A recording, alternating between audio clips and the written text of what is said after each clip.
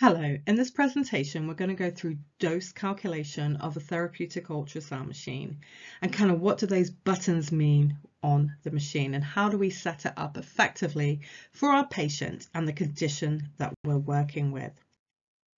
So the machine settings, there are only 4 things to remember when setting up an ultrasound machine: the frequency, the pulsing or continuous, power and time, and I'm going to go through each one with you in this presentation. So in principle, there's no need for the often used recipe book in which a list of conditions is produced alongside the treatment dose. One of the reasons for this is that the best recipe for all the conditions one might encounter does not exist, certainly not from the research evidence base. Secondly, there is effectively no need to learn a whole list of such formulas for successful application.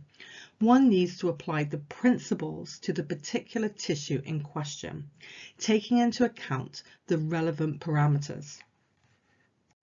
So let's start with frequency. Taking into account that most frequently available treatment frequencies are 1 and 3 megahertz. The option between them relates primarily to the effective treatment depth that is required. 3 megahertz ultrasound is absorbed more rapidly in the tissue and therefore is considered to be the most appropriate for superficial lesions, while the 1 megahertz energy is absorbed less rapidly with progression through the tissue and can therefore be more effective at greater depth. The boundary between superficial and deep lesions is in some way arbitrary, but somewhere around the 2 centimeter depth is often taken as a useful boundary. Hence, if the target tissue is within 2 centimeters or just under an inch of the skin surface, 3 megahertz treatments will be the most effective, while treatments to deeper tissues, so more than 2 centimeters, will be effectively achieved with 1 megahertz of ultrasound. So let's now look at the pulse ratio. This determines the concentration of the energy on a time basis. The pulse ratio determines the proportion of time that the machine is on compared with the off time. A pulse ratio of 1:1, for example, means that the machine delivers 1 unit of ultrasound followed by an equal duration during which no energy is delivered. The machine's duty cycle is therefore 50%. A machine pulsed at a ratio of 1:4 will deliver 1 unit of ultrasound followed by 4 units of rest. Therefore, the machine is on for 20% of the time. We can also have continuous ultrasound where there be no rest periods throughout. So with pulse settings, imagine a continuum from the most acute to the most chronic injury and select pulse settings accordingly. If there are pulse settings which are not available on the ultrasound device that you're using, a compromise will need to be made, selecting the alternative which is as close as possible to the ideal. The selection of the most appropriate pulse ratio settings essentially depends on the state of the tissue. So the more acute the tissue state, the more energy sensitive it is and appears to respond more favourably to energy delivered with a large pulse ratio, a lower duty cycle. As the tissue moves away from its acute stage, it appears to respond better to a more concentrated energy delivery, thus reducing the pulse ratio or increasing the duty cycle. It is suggested that pulse ratios of 1:4 are best suited to the treatment of acute injuries. So the more the acute an injury, the lower the ratio. You need to be aware as well that we don't use continuous around bony areas, even if the injury is chronic.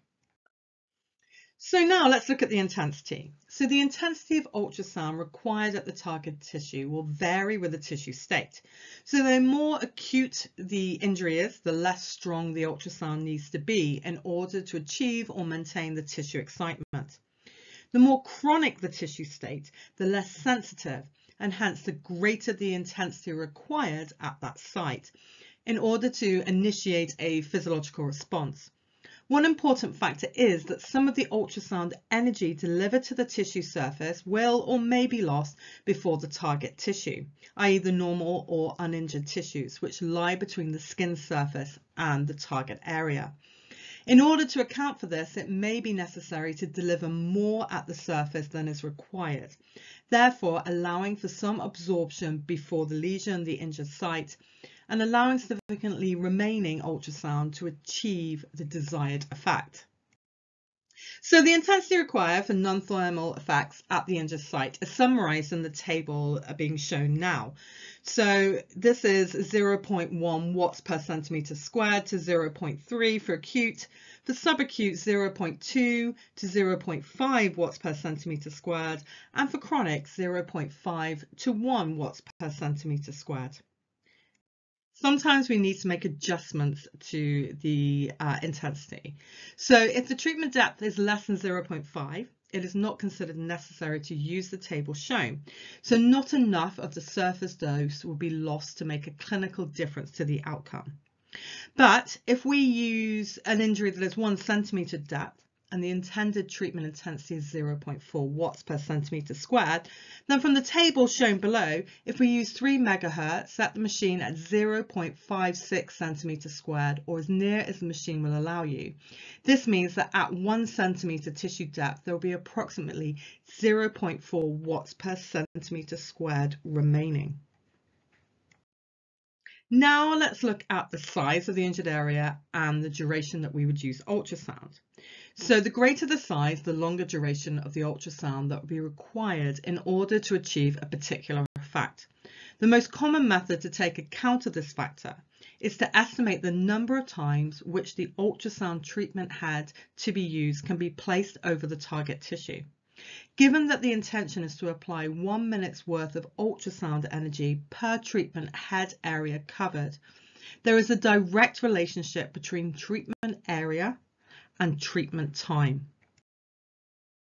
So now we need to look at treatment dose, which is most likely to be effective. Again, it's based on the principle that we need to deliver 1 minute's worth of ultrasound energy at an appropriate frequency and intensity for every treatment head that needs to be covered. The size of the treatment area will influence the treatment time, as will the pulse ratio being used. The larger the treatment area, the longer the treatment will take. The more pulsed the energy output from the machine, the longer it will take to deliver 1 minute's worth of ultrasound energy. There is a greater proportion of time during which the machine gives no output during a pulse setting. So how do we work out how much time we should have the ultrasound on? So I've already mentioned 1 minute's worth of ultrasound per treatment head.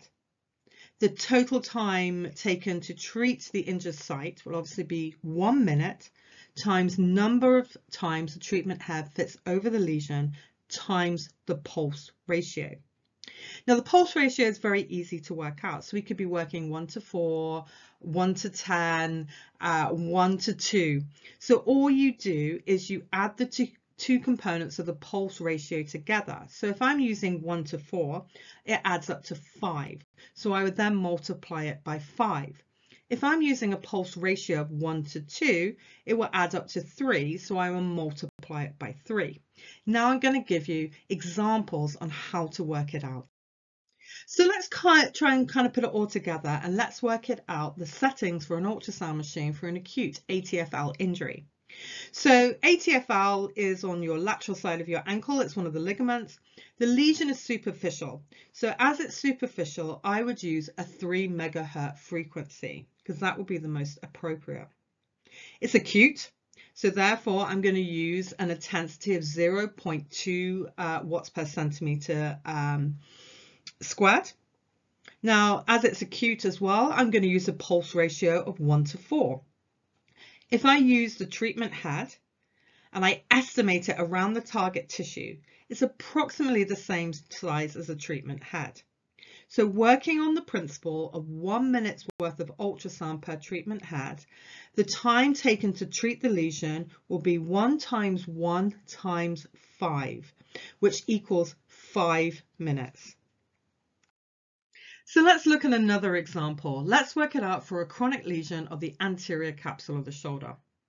Now, this is not a superficial injury, so I'm going to use 1 megahertz of frequency.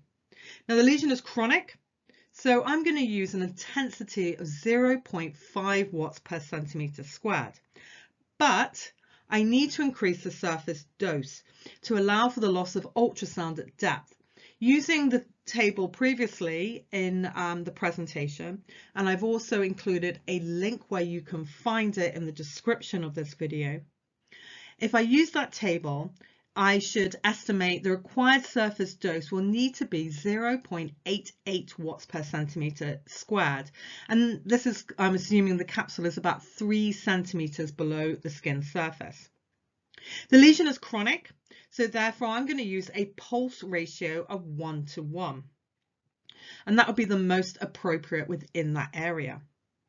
Now, if I'm using a large treatment head, remember treatment heads will be different sizes. So you just get the treatment head and put it around the area and see how many times it fits in. So using a large treatment head, it's estimated that the target tissue is approximately twice the size of the treatment head. So if I use the calculation to work out time, I've got 1 times 2, because it's 2 treatment heads, plus my pulse ratio is 1:1, so that equals 2. So that equals 4 minutes. So my final treatment dose for this injury would be 1 megahertz, 0.88 watts per centimetre squared, pulsed 1:1, so 50%, and 4 minutes. I have mentioned that there's a great website by Professor Tim Watson, and it has some great resources looking at lots of different electromodalities. And I will put the link for that in my description as well, so you can check it out and expand your knowledge and understanding of ultrasound therapy.